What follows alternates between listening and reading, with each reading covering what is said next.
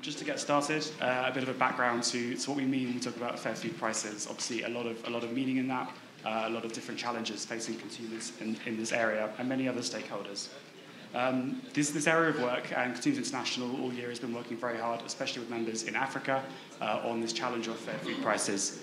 We've been hearing about so many global trends, this constant tide of rising prices for consumers in just about every country around the world, contrasted by the fact that actually at global commodity level on international markets, food prices have actually been falling since a peak in March 2021.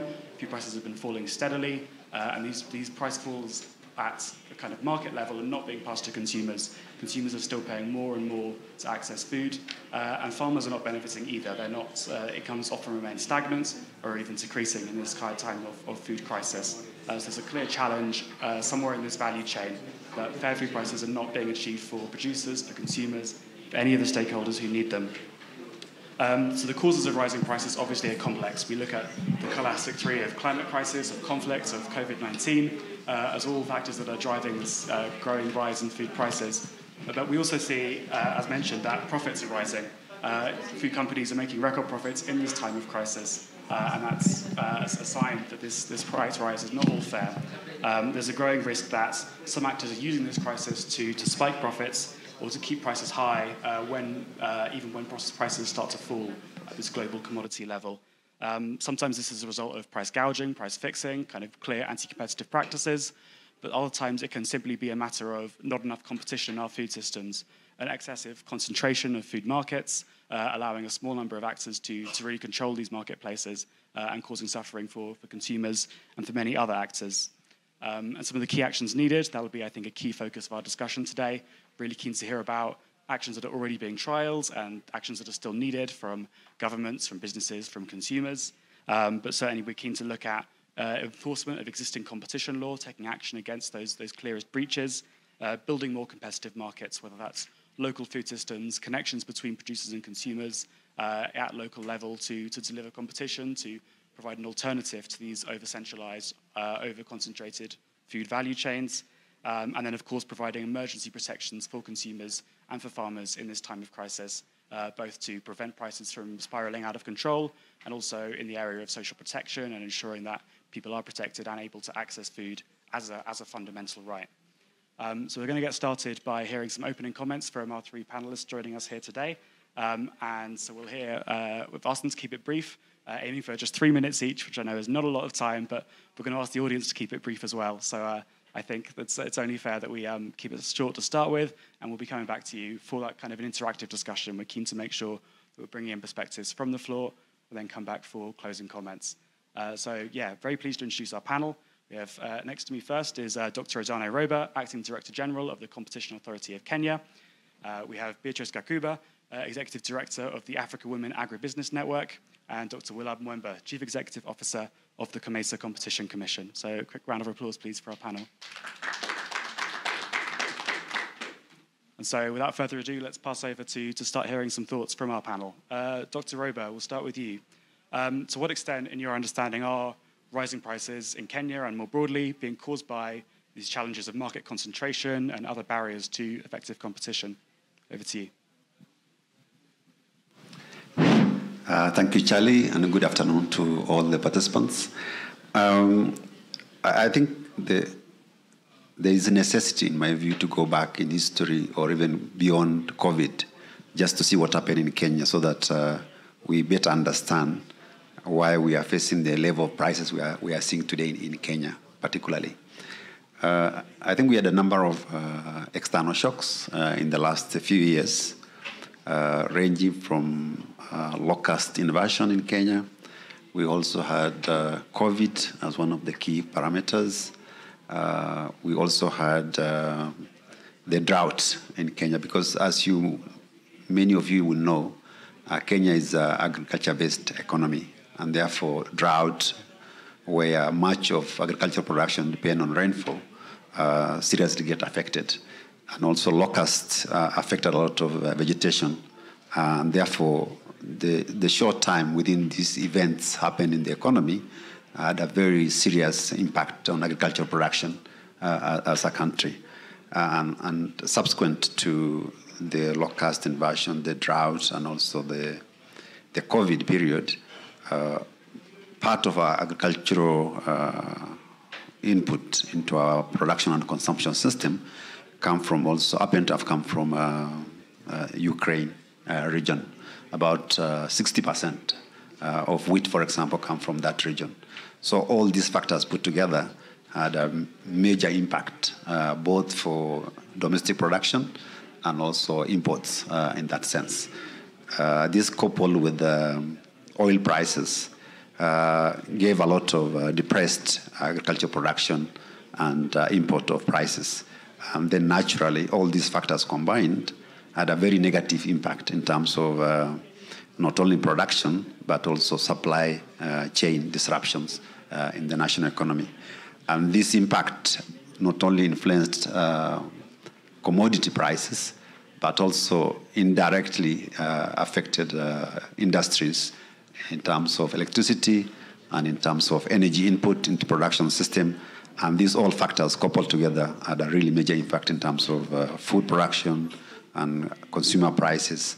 And therefore, this is actually what, in multiple number of ways, affected prices for consumers. I think that's what I can say for now. Maybe I can revert back. But in terms of looking at the specific sectors of economy, if you look at how we define market and therefore determine concentration, the way I see it is that it's largely across all sectors which were affected, because these variables affected the entire sectors of the national economy as opposed to benefiting one sector over the other. Thank you. Thank you, Dr. Roba. Yeah, a really valuable introduction there to that problem and to how the Competition Authority of Kenya is addressing it. And certainly really encouraging to hear such a strong engagement with some of these challenges. I think a really valuable extra perspective. We'll obviously hear a lot from this room and throughout this conference on the challenges that consumers face when it comes to fair food prices. But our next panelist, Beatrice Kakuba of the Africa Women Agribusiness Network, can provide a perspective on the challenges also facing small-scale farmers, especially women, and small and medium enterprises, especially women and young people, and how these challenges really intersect with consumers. It's not one or the other, but really in this together. Beatrice, over to you.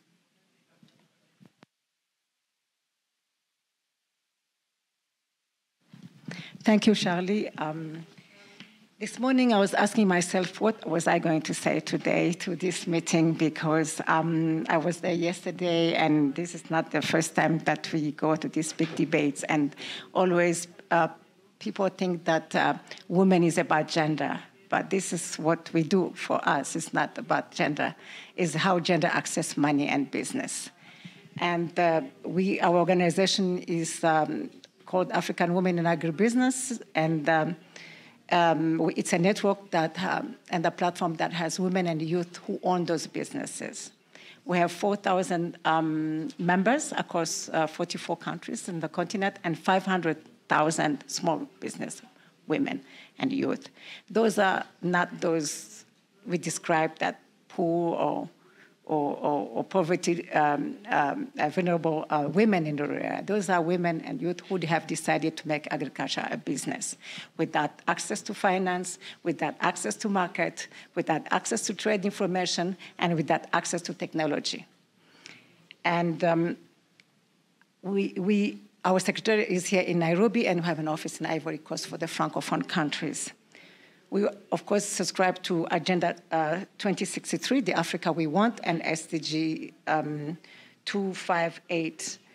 But what really made us focus on women, this organization, is that we all know that the food we eat on the continent, I mean, in Africa, 70% is produced by women. And we're talking about fair prices here. It's that women end up with the women, right? But in the middle, that's what we call middlemen. There's no women in it. And we are the producer, we are the processors, we are the transformers, we are the traders. And we are the consumers, because who decides in the household what food to buy and what food to eat is a woman. If it's a middle class, is the woman who subcontract a young house girl who goes to the market and to buy that food. And who's selling on the markets? Again, women. Why are we not at the center of the discussion? Why are you not at the center of the decision making? And that's where the problem is. You cannot ignore the drivers of these food systems and who determines everything, and get somebody just driven by profit to do the transactions. And why our women are not involved in the transactions is because they have no access to knowledge. They don't have no financial literacy. They don't know how to negotiate prices. And also our social cultural barriers, the relationship between women and money is inhibiting. So we need a mindset change. And we cannot come to this conferences like this and ignore the women, because the food prices are not set by women. They are set by middlemen. So here, we also have unfair competition. I think my brother from Kenya will talk about it. I'm, by the way, from Rwanda, East African, but I'm based here. And what our talking points and our ask here today was just to find some answer among the people who are here, and to give you just this, what we call non-tariff barriers to business that our women are facing, our business women are facing. They are the ones feeding the continent. I repeat that again. And no one pays attention to them. Of course, the unfair competition and exploitation by large off-takers. Who are the large off-takers? They are the men and the cartels that we don't even know. They come and they tell you, I pay you so much. And they come at 5 o'clock when you need to go home with some food to put on the table of the children. And of course, there you don't even negotiate. You just sell at that price because you need to take some money home. So this is one thing that is, blocking us. And also some supply chain actors, they take advantage of the supply choke. My brother talked about COVID and everything else. But I give just a small example for people who know about East Africa. We have women here in Lodwar, northern Kenya, who sell fish from Lodwar to eastern DRC on truck. Sometimes the truck is stuck there for 3 days. Some of them are being asked to pay taxes in kind so that they can get their fish. All that things, we don't know where the competition, we don't know where the government is, but it's happening. We have data, we have evidence data, because we have helpline. So this is also something that we have to really pay attention, because in that value chain of decision making, women are not there. So is that you're going to report to a policeman who's going to report to somebody else? It's only men. Yet we are the one who are carrying the burden of feeding our communities and our countries. So the fixing price, the market dominance, all those things that affect us.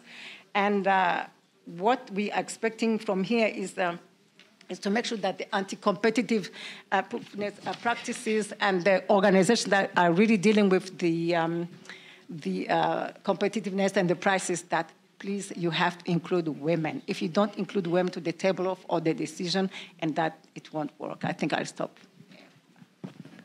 Great, thank you very much for that, Beatrice. It's really interesting to think about how that fits into the consumer perspective as well. I know that bringing through gender justice in pricing and in consumption and competition is really a big priority for many of our members. Our final question, our final panelist, before we move to get some perspectives from the audience, and we'll come back to the panel later, don't worry, you'll have more chance, is Dr. Mwemba. Dr. Willard Mwemba, Chief Executive Officer of the Community Competition Commission. To what extent do you see regional and international action as having a role to play in facilitating competition and tackling unfair prices for consumers and for producers and throughout the value chain? Thank you, Charlie. I know you gave me very few minutes, but I ask you to give me 30 extra seconds to those minutes to begin with this very important point, that we are all here because we ate. And even those who are fasting, they cannot fast for more than 30 days. So at least all of us have been eating somehow. And why am I saying this? This underscores the importance of this subject, agriculture and food markets. We cannot talk about AI, and even those who are developing AI cannot talk about that if there was no food. So we should go back to the basics. This is very important. Now, coming to your question, Charlie, me sitting at regional level and having a binoculars for at least 21 countries in Africa, I really understand and appreciate the importance of looking at this issue at regional level. I'll give you a very practical example or practical actions that the Commercial Competition Commission is involved in. We are currently undertaking a study. In fact, we concluded that study. It's called the African Market Observatory in collaboration with the University of Johannesburg in South Africa. And in that study, it became very clear that we have very few dominant firms across the entire agric value chain operating in almost all the member states. So same firms, very few in number, dominating the agricultural value chain in the same member states. So that underscores the importance of us as member states and us as citizens and consumers from different countries to collaborate more, because these are the same companies that we are dealing with. My sister here passionately spoke about the middlemen. And I want to assure you that us coming from competition authorities, we will not leave you behind, because we don't look at who is the middleman, female or male. We look at competition. But you raised a very important issue, that it is these middlemen that have dominated. So they will engage in unconscionable conduct, if I may use that term, pay the farmer a low price, okay, buy the product, process it, and sell it to the consumer at a high price. That's why we have seen this poverty exacerbating. So we really need to cooperate more. We need to work more to address these issues. And one other thing also, Charlie, that is important and worth mentioning, as I've been doing this work across member states, some of the problems, and as she rightly mentioned as well, are created by our own governments. Now, I'm not here to criticize governments, so please don't have me fired, okay? I'm not here criticizing governments, but I'm talking about the facts that are on the ground, and sometimes governments engage in these things with a broader view of thinking they are saving the interest of their citizens. But the consequences is something that they do not foresee. And also the lobbying power of these traders that we are talking about. He comes from a country in Zambia, and I will not be shy to say, these companies who have the lobbying power to convince the government to close the market so that imports do not come in the country, as otherwise they will die. They'll be taken out of the market. But that doesn't help anyone. That protection, in other words, in fact, does not result in them becoming more efficient, because they are very relaxed. And the one that suffers at the end of the day is the consumer. So those government policies, I think it should also be incumbent upon us, the technocrats, to advise governments on some of the consequences of those import and export bans. I've seen export bans in Zambia. I've seen import bans in Kenya, where we are. And I hope they will not deport me for saying this, but it has happened in the study that I'm talking about. Then finally, from my side, at least for now, is the poverty levels among the small-scale farmers. Obviously, this is exacerbated by the factors that I've talked about here. When I was born some years ago, some of my relatives were small-scale farmers. So we would categorize them as small-scale farmers, then up to commercial farmer, forgotten the level that was in between. But those people, instead of graduating from being small-scale farmers, at least to the next level before they become commercial, they've even gone down to what we call peasant farmers, because situations have been becoming worse and worse. While the so-called middlemen that she mentioned, we see them amassing huge profits over and over. So the poverty, we should really talk about it, and again, government should come in that area. What has exacerbated that poverty and that situation? Lack of infrastructure. As she said, most of this food is grown, number one, yes, by women. And what type of women? I believe it's that type. Actually, she's not that type of women. What type of women? Those in the rural areas, very poor. They don't have infrastructure. They have no infrastructure to, for example, storage infrastructure after they harvest. So what they do immediately after they harvest, they are desperate to sell that produce to these same middlemen, who will then store it properly and at the right time inflate the price. So we should look at all those factors. And that report I'm talking about, the African Market Observatory, has raised much more things. It's unfortunate we only have limited time, so I can't talk about all those things. But once we conclude very soon, we'll put it on our website for everyone to look at it. Thank you. Thanks so much, Dr. Mwemba, and thanks to all our panelists. I think a really valuable case study there almost of looking at grassroots level, at national level, at international level. In this East African context, we see the same problems, all seeing the same challenges, and begs the question of why it's been so difficult to deliver action in so many areas. I think we've got into some of these trade-offs and challenges in engaging different parts of government that we face. But I think something really interesting about this topic is the relevance more broadly. It manifests very differently in so many different parts of the world. I'm sure some of the points raised in this African context will resound with many of you. Others will be different. So I think it'd be really interesting to have, as the next part of our discussion, hearing some different perspectives, a chance to zoom out a bit maybe, think about some of the key questions that we've looked at. How are consumers being affected by this challenge of rising prices? To what extent, in different contexts, are these price rises being caused by issues such as market concentration, trade distortion? Is this a challenge that resounds in other regions, in other parts of Africa, in other parts of the world? And then also, what are some of the solutions that are most urgently needed? Either they're being implemented and tested in different contexts, or that no one is trying, but that we need to be looking at to deliver action on this. And then also, of course, what role can consumer groups play in driving this forward, whether that's in partnership with governments, with farmers, with other stakeholders, and as independent advocates working with consumer communities. So I think we have a microphone somewhere at the back. It'd be great if people could raise their hands. Anyone who would be happy to get us started with an intervention. Yeah, Agustin, please go first.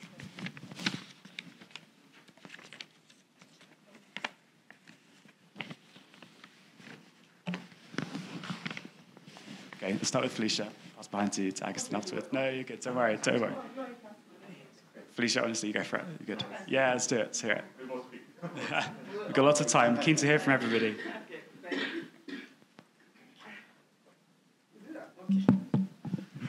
Thank you, Charlie, and our speakers. In fact, listening to them shows that the problem is general in Africa, because all of them just gave us a picture from the farmers to the retailers. Farmers, making all efforts, and the middlemen, whether I call them middlemen or whatever name, they buy, then place their price, sell to the retailer. And even the retailer, because of the points they also mentioned, infrastructural problems, rules and others, transportation, they are glad to just get from these middlemen. And even when they travel to get, that means they're growing. That is why they're able to travel. When they travel, they also put their markup. Who suffers? It is the consumer that suffers. So now that the problem has been identified, I didn't introduce myself, Felicia Monye from Nigeria. Felicia Monye, President Consumer Awareness Organization. So they don't grow. That's even one thing. He mentioned it. The farmers, they just remain at that level. And, of course, he mentioned maybe middlemen processing. That's even when they want to add value. At times, they don't add any value, but they add a very high markup.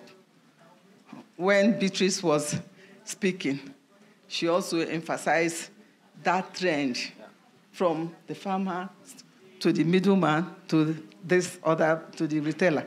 So what do we do about this? Because the consumer is the loser, so to say, because that's the person that will bear the ultimate increase in price. I'm talking about fair prices for healthy and sustainable diet.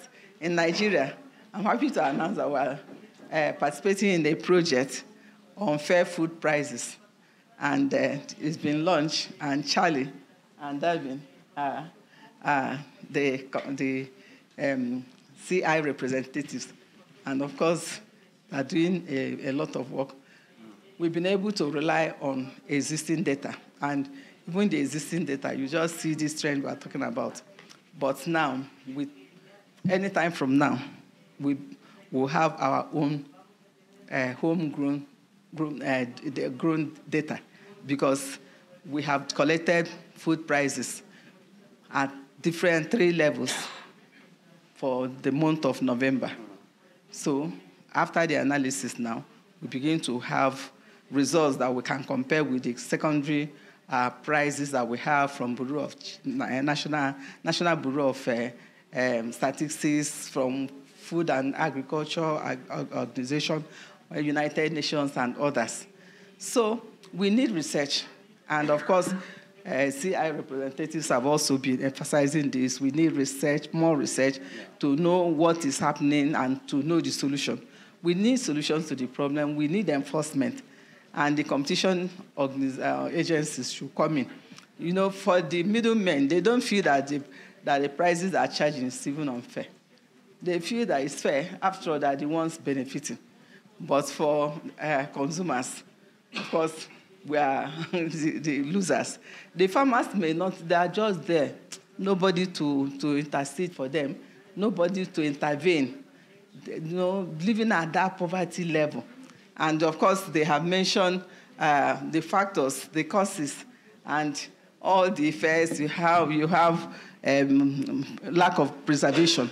And because they cannot preserve the food, during the season, you just see every food item being very cheap. But out of season, every food item is expensive. So question now, how do we help the farmers? Because I pity them. When you go to the farms, you just pity them and their workers, everybody living at subsistence level. It's unfair, and they're the ones feeding the country. In Nigeria, for instance, all these peasant farmers are the ones feeding the country, because almost every family, you have a farmer, and are the ones feeding everybody. But look at their levels. They can't even send their children to expensive schools.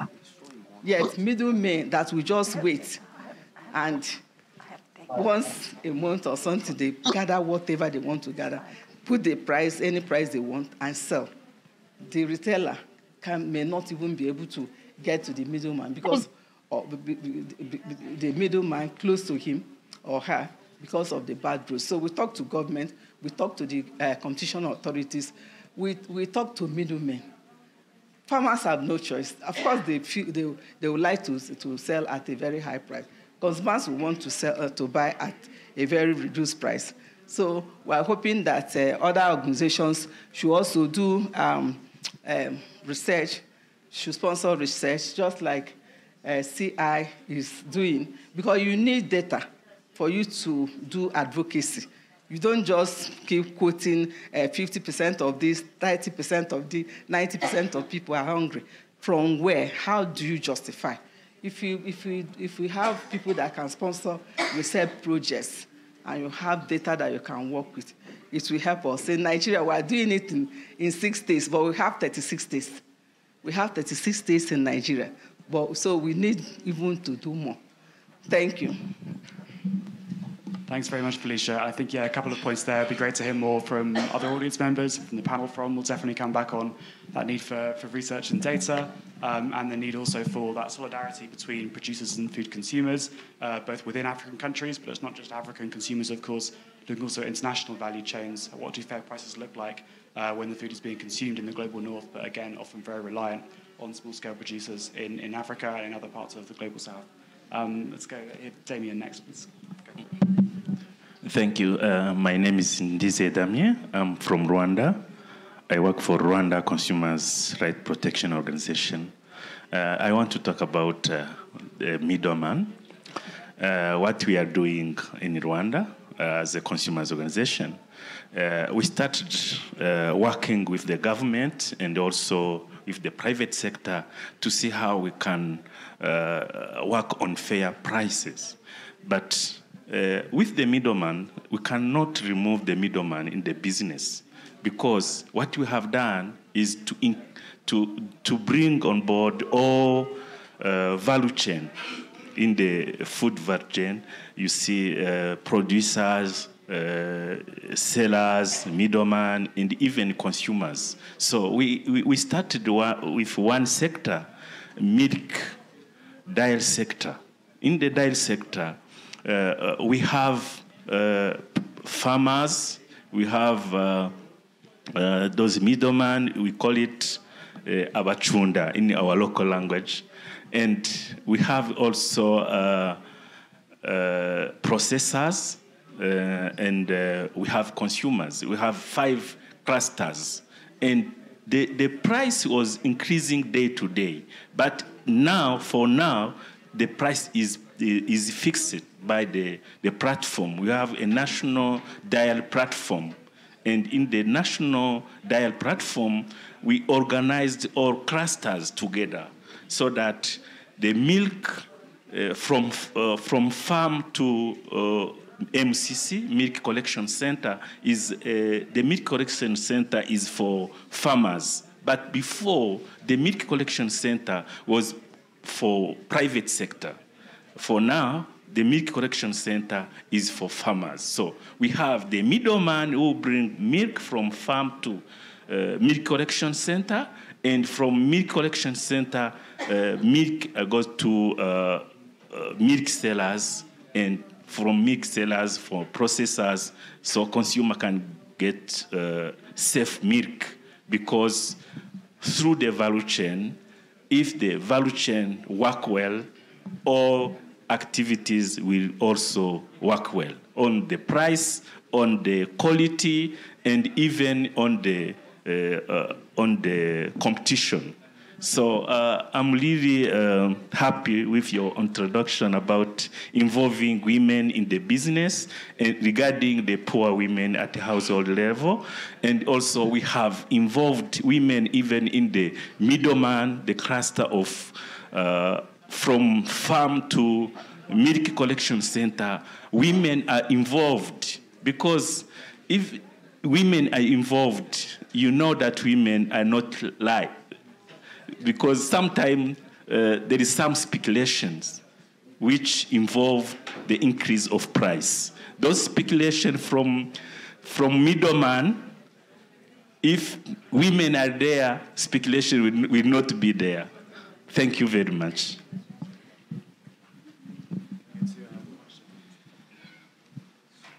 Thank you, Damien. Thank you. I'm Agustin from BEUC, the European Consumer Organization. It has been extremely interesting to hear your experiences. In Europe, actually, we are also facing one of the highest price increases in food for different reasons. And there is a phenomenon that we call greedflation. The fact that we have inflation in Europe, but the prices have increased so much that did not correspond with the costs that they are being borne by the companies, being from the producers to the distributors and the retailers. And what is really interesting, and I'm very glad that there are competition agencies in the room, was that when we look at our toolbox, abuse of dominant position or anti-competitive agreements are not enough, because basically everybody is doing exactly the same thing. There is these expectations by consumers that prices will go up. So why not increase it just a little bit more? And everybody takes a little slide from the cake, and at the end of the day, what you have on the market are products that have increased sometimes even 100% of the price, which is totally unrealistic compared to the real costs that are caused by the inflation. And of course, the different discussions we have, whether we could have better tools in order to intervene in this market to address these systemic problems. But there is also one fundamental aspect that we have not really discussed seriously, generally speaking, which relates to the concentration. And why we have these levels of concentration in the market that enable then the companies to increase these prices is because we had an extremely lax approach to merger control. The fact that we had led companies to merge and create these international global conglomerates that are the ones that are at the end of the day responsible today for all these food price increases that we are seeing across the world. So I would also love to hear from your perspective, regulatory agency, what can we do more in terms of merger control? And I do believe there is also responsibility from the leading agencies that actually have also set the pace about how we have been so lax in enabling market concentration. But the question is, what do we need to do to go back and create more competition at the different levels of the supply chain? Thank you. Absolutely, thank you. Let's get a couple more comments, then we'll come back to the panel. I can see you're all keen to respond to a lot of these points. Chiso, please go ahead. Hello, Chiso, Consumer Advocacy and Empowerment Foundation. And I'm really excited in the things that I'm hearing as one of the partners to the data collection across the different value chains in Nigeria. What we're seeing is some of the challenges you've mentioned about middlemen, but in our particular instance, there's also other issues. Food security. You cannot have fair food prices if there's no food security. And for us, some of our food production areas have very bad security challenges. Stories of taxation by bandits on the farmers automatically increases prices. The gentleman just spoke about the monopoly and the mergers of these conglomerates. We might not have that, but we also have the mergers of the middlemen, where they all come together to form a coalition and agree at very unrealistic and unreasonable prices. But what I'm really interested in hearing more of is what the gentleman mentioned about the lobbying, that you did mention that this other are good at lobbying the governments and say, ban this, stop that, don't do that. I think it's also time for us to look at us developing some lobbying tactics that actually inform the government on some of their policy decisions and the possible effects, either based from experience or we've seen what it's done. Couple of, about a year and a half, 2 years ago, they closed the borders in the northern states. And so we couldn't get certain types of food that flowed into our government and ours, but ours was going out, but nothing was coming in. So, and that created a really crazy price increase. I was watching a program this week where the food sellers, for example, for rice, were complaining bitterly that they had no customers. They had rice, but no customers. The prices had gone up by over 60%. And you know we all consume rice come Christmas, but nobody's buying. Something that used to go for 30-something thousand naira per 50 kilo bag is now 70. Who is going to pay for that? And so these are some of the challenges that even everybody, if the sellers are complaining now, I don't think the middlemen are complaining, but the sellers, the consumers, and the farmers are now in dire straits. And so I would like to see if there should be a regional strategy of developing lobbying tactics, policies, strategies that organizations can utilize in order to lobby the government. Okay, thank you, Chiso. Let's have one more comment. Does anyone keep to go? I am Prabhakar from MGP Mumbai, India. I want to say something about my organization only regarding this prayer prices and sustainable lifestyle we are talking about all the time. Since last 48 years, we are following that. We have consumer groups, consumer clubs, you can call that. And bulk buying, we are purchasing in bulk from the market, and we are distributing to all our members. So they get at least 20% less prices, items in less price. So that is the thing, and that too, it is health, this thing, consciously selected items and environmental friendly, or such items we are distributing. And that I think, because our this thing is, we say that it is reasonable price. Not we say fair, we say reasonable price and standard items. So that kind of distribution we are running since last 48 years, and we have limited this thing, I know. But this model can be replicated in other countries also. Zimbabwe has tried some years before, and now also they are interested. They have shown interest in this system, the distribution system. So please note this unique model of sustainable lifestyle. This is our distribution from MGP Mumbai. Thank you very much. We'll come back round in a moment. There's still more time, but I think we're keen to hear from the panel, get a bit of another intervention before we come back round. I think really a lot to reflect on there. Hearing about the need for stronger data and research to drive action on this. Hearing about the need for lobbying, for convincing governments when we have the information, but action still isn't happening. About a new toolkit, what are the things that we're not considering as solutions at international level, at national level? And then what are the grassroots solutions, new marketplace models that can connect producers and consumers and challenge concentration at that grassroots level. Maybe let's go back down the way that we came. If you're happy to go first, Dr. Roba, any reflections on some of these points that we've had? Thank you very much, Charlie. I would like just to make two comments on the discussion that we are having here. One is relating to the merger issue and abuse of dominance. I would like to just state that as a competition agency in a liberalized market, we don't control prices.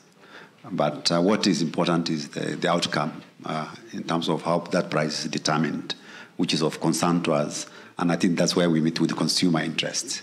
In terms of mergers, looking at what are the factors behind price increase and the trend in merger within our national economy, is the only thing we have seen is that there is increase in merger uptake in flour and health sector. Those are the sectors that we have seen there is change in number of mergers that have been brought to us, that we have questioned what is happening, and we even went out to find out what is happening in the sectors to establish if there are anything that we not understand that's coming out. Having said that, I think the other important factor that we are looking at of late is mergers and the sort of merger type, that in most cases we look at mergers which entails data, not the traditional way of looking at assets and turnovers. Then this is now an area that as a competition authority we are looking at in terms of how do we determine the value for data, how do we move forward, look at mergers that are brought to us in a different way than what we used to do traditionally. So with regard to mergers, I think that's what I can say. And then issues of dominance, I think, is a very important factor, especially if you tie it with the sort of data we are looking at. Data is becoming the gold of the future, maybe moving forward, with the digitization of all the sectors of the economy, and certain firms which are dominant maybe in their structure have amassed a lot of data over the years. They might not seem to be dominant or abusing their power with the data they have, but maybe they're using that data algorithms to determine or even understand consumer behavior and projecting what is going to happen with the consumer prices and therefore the supply. So I think that's what I would like to mention with regards to abuse of dominance and merger behavior that we have seen in the recent years.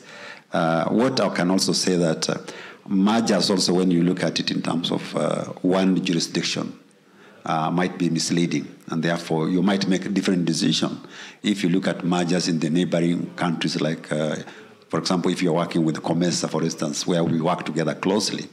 If we will have looked at mergers that have been brought to our attention and also consult the regional agencies like COMESA and see what do you see in this space, I think that's a very important area that we are looking at.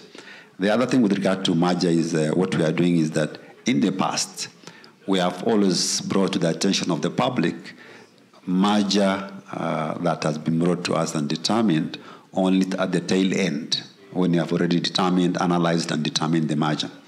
What we want to do now, moving forward, is the moment a merger is brought to us, we want to put out there in the public and say this merger has been brought to us as if we've been analyzed, so that people can bring their opinion in terms of what do they know about this merger, so that we have prior information as we analyze, that we don't deny the general public that opportunity to look at merger in the initial stages of notification to us. Thank you. Robert, Beatrice, please go ahead next and remind us, keep comments brief so we can get round for some more thoughts. But keen to hear your thoughts, some reflections on some of those comments. Okay, thank you. I think most of the questions really were very pertinent of what we've been discussing, and I wish we had more time. But even 2 days will not be enough because we're talking about food, and food is a basis of everything, of livelihood. And for me, I come back to the point that the person who manages the food, whether it's the family, in the consumer value chain, is a woman. So my plea is again to really to support women networks, for advancing the agenda, for increasing voice. To your question, Felicia, we have evidence-based information because we have a platform. So we have profiles of all those women, even the informal sector. There's no such thing as informal. So you cannot say the whole continent of Africa is informal because 80% of the food we eat, and we have evidence that is produced by women. We just I concluded a workshop in Mombasa from the Northern Corridor. Northern Corridor is Kenya, Burundi, Rwanda, Eastern Congo.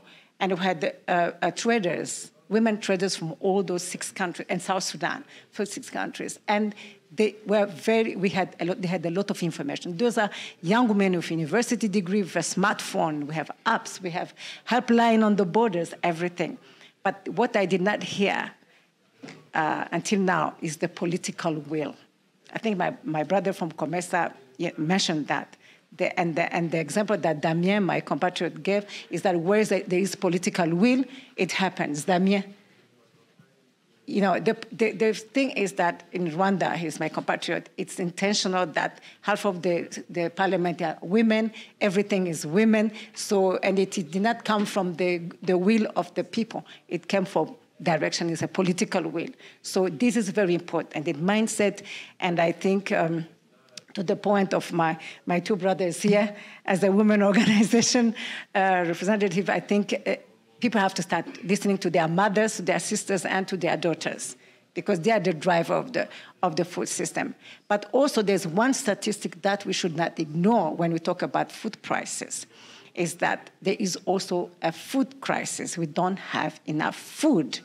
In every African countries that we are talking to here, 60% of the food we eat, I'm just giving an average, is imported. We have some countries even import onions and tomatoes, because of the big companies. They produce tomato paste. You cannot compete with them because our women, to your point, they cannot process. And they sell to the cheap price because they rot. We don't have processing facility. We don't have cold chains. I used to be in flowers, cut flowers, exporting to Amsterdam, so I know what I'm talking. Before, when I exited the international organization, I went to business, so I know what it is. When our flowers got to Amsterdam, they give us a low price because they said Africa have no standard, this and that, yet my manager was a Dutch. So, there is also a lot of competition and hidden competition on the value chain, hidden competition. However, if we don't have political will, it will not happen. The average farmer in Africa is 60 years old and still tilling the land with a traditional hoe.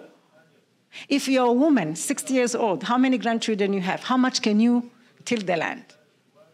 And the labor is cheap. It's very cheap. $50 per day, it doesn't add up. So I think we have to be intentional and bold on how we do the situation analysis of what is happening. We have brilliant minds. I don't think we lose our job, but we have to be bold and speak the truth. You cannot compete with Nestle.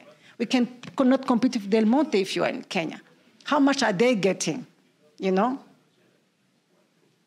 Food determines how much money in the household you're going to be left with. Because the first item of expenses in the household is food. If you're going to pay 50% of your income on food, what is left? It determines your livelihood, where you're going to send your school. I was telling my sister of the World Bank that poverty is about income level. And the only thing that in the rural areas our women or our youth have to sell is agriculture, where there's no technology, where there's no access to finance, flexible and affordable. It's not there. So what are we talking about here? But still, we still have something to do. And that's where the collaboration, we were talking about it earlier before we come, that's where the collaboration come in, and lobbying, and consistent lobbying. We have something that COVID has brought, that the one positive thing is about the social media and the digitalization. Although we still have a lot of gaps in our digitalization on the continent, but each of these young people and everyone has a smartphone. So if we cannot be heard, those young people, when they're hungry, they will talk. But we have to make sure that they have the right content. We're not here to fight the government. We're here to help the government. And we want the government to hear us. But when there is no political will, it will not happen. And that's why we will have to all collaborate, create good content, work together, bring in those major and those big companies to tell them that it is not fair for you to buy a kilo of coffee for $2 and sell it to $12 at the international market. So you're making money on a poor person in Africa, and it's not in order. Thank you. Thank you, Beatrice. Over to you, Dr. Mwemba. Quick reaction to some of these comments that we've heard from the floor. Thank you. I'll start with the gentleman on measures. Okay, I've done measures all my life, actually. Yeah, from school, I started doing measures, and I agree with you 100%. That competition authorities, whether in Africa or elsewhere, Europe, we have actually allowed that situation because of this merger thing. And why we are even so casual about it, we usually begin with a statement, oh, most mergers are not anti-competitive. We don't need to be much more serious with them. Let's focus on cartels and abuse of dominance. But one gentleman told me that, do you know that a merger is simply a legal cartel?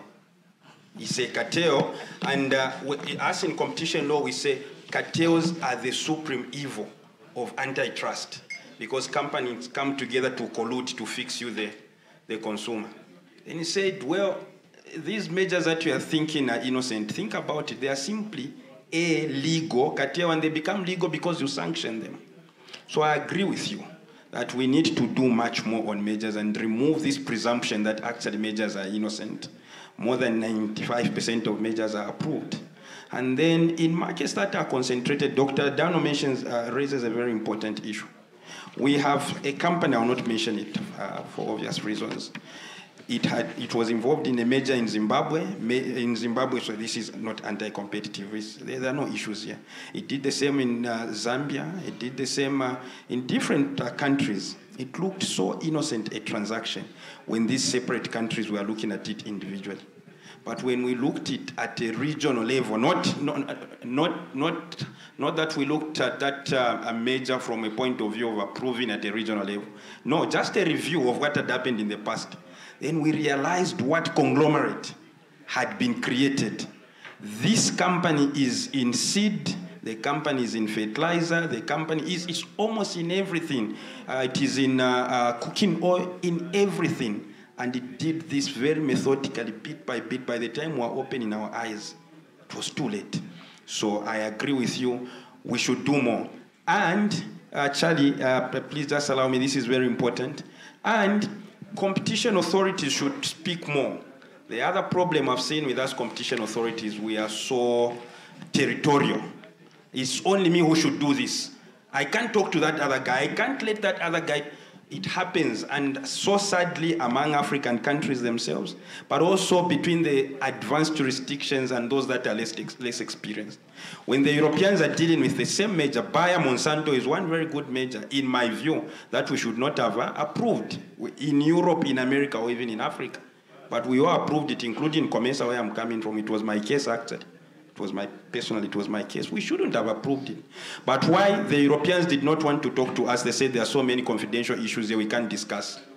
Okay? So in this bickering of confidentiality, and you end up approving a monster. Then today, I've seen so much writing on how bad the Bayer Monsanto merger was. So we should stop that and be more realistic. By the time we are bickering, there's someone that is suffering. So at the COMESA Competition Commission, I think for us now, we've engaged in more productive engagements. We have currently a major that is just as serious as the Bayer Monsanto. We are discussing with our colleagues in Brazil who have similar concerns on that measure. So I agree with you. We can do more. Coming to my two sisters, lastly, I think your points are similar. What can we do then? We have all these problems. This is what I said even yesterday in my opening remarks. I said we've talked and talked. We've done research and research. She's talking about research that Consumer International has done. She's talking about some research that they've done. I spoke about the Africa Market Observatory research that we have done. We've done research and research. I've read so many researches. Some of them were done even before I was born. And I use them as literature, reviewing some of the research I'm doing. We keep on researching, doing what? We should be more practical with what we research about. Okay? So what is it that we should do? And my view is we should be more aggressive to disseminate the results of those research projects to those who matter, those who make these policies. I know it's not easy, but it won't help us just to come up with... There are so many researchers that are just shelved. So it's not easy, but I think we should change focus now. More aggression into advocacy and dissemination. And again, the Africa Market Observatory I'm speaking about, what we are doing at COMESA is that come January, February, we are attempting to bring all ministers of trade and agriculture and COMESA member states to tell them about some of those issues that we've discovered. Then lastly, on the same issue, the other thing is we ourselves are a danger. And I'll be very honest with this, forgive me if I'll be too frank. I've observed that most consumer movements in our member states are one-man show or one-woman show. There is no leverage. If that person is not there, then the organization is dead. Why do we have so many fragmented consumer associations and consumer bodies that our voices cannot be heard? Why is it that even amongst ourselves we are saying these guys are lobbyists, they are lobbying the government, but us we've chosen to operate separately, obviously for selfish reasons, unfortunately I'll say that. Why can't we come together as associations, consumer associations and other like bodies so that we have this bigger lobbying power if that's what we are looking for? I know so many consumer associations in our countries that are one or two man show. There's nothing much that will come from there. If you want to be listened to, numbers are important. Thank you very much. Dr. Mwenda, we're really running out of time. We started a little bit late, so we can go on. A couple more comments from the floor, really very brief, 1 minute maximum. If anyone has any reactions to this or anything else they want to share on this topic. Any hands, or have we finished the conversation? Yeah, Rose on the right. Thank you very much. I feel that I also need to share about our work in the food monitoring of prices. I come from Consumer Council of Zimbabwe. We embark on what we call the monthly family basket of 6. So we carry out weekly surveys to look at the prices. And I would like to share that my country is a hyperinflationary environment and the prices keep changing. This year, particularly in 2023, we were very interested in the price of bread because Zimbabwe for the first time achieved wheat self-sufficiency. So we could have managed to decrease the prices of bread, but that did not happen. In fact, the prices kept going up. And so we challenged the national millers to say, why is it that flour continues to be this high in terms of price? And I mean, they would have all this technical jargon to say, no, we can't have it lower because of A, B, C. And we said, but over the years, you have been citing imports of flour. And obviously, there will be other components for the ingredients of bread, but that did not satisfy us. What they then did at National Bakers Association level, some of the members went on to decrease the weight of bread. because in my country, a standard loaf is supposed to be 700 grams. So we then discovered there were loaves of bread which were way under the stipulated weight, going down as far as 450 grams. And we complained to the Ministry of Industry. So they gathered all the stakeholders, the National Bakers Association members, and also even the trade measures department people. They came, we were all there, and we demanded that the price, the weight of bread for the next day should go back to 700 grams, or else they should close. So government agreed to that, and we managed to solve that. But I must say that as a country, really, we struggle a lot with prices of food, and it's always a challenge. So we even went to the extent of complaining. We complain because every month we give them the prices, and they see, they could tell that prices were going up, and they opened the borders to allow for imports. And I mean, most people prefer to eat local food, but when the prices are too high, they have no option. So the borders were opened, and a statutory instrument was issued, and we started seeing prices going down because of the competition from across the borders. And it has worked for some time. We just hope that it will knock sense into our retailers and the middle people. The farmers, we can't blame the farmers. They charge very reasonable prices, but it is the middlemen who give us problems because they want to profit here, and they make much, much more money than what the farmers are getting. We could share a lot on these issues. Thank you very much for the opportunity. Thank you, Rose. I think really we should wrap up there because I know we're running over. But please do keep talking to us afterwards. This is not the end of the conversation. We're here all week. Sadly, I'm here all week. Really keen to hear more about what you're doing, what the solutions we're needing. And yeah, as like panelists keep telling me, this needs to be the start of the conversation, not just a one-off. Let's really think about what we can do. There's been a lot of calls to action for consumer groups throughout this session. So yeah, looking forward to building on this. It's a final round of applause, everybody, and thank you very much.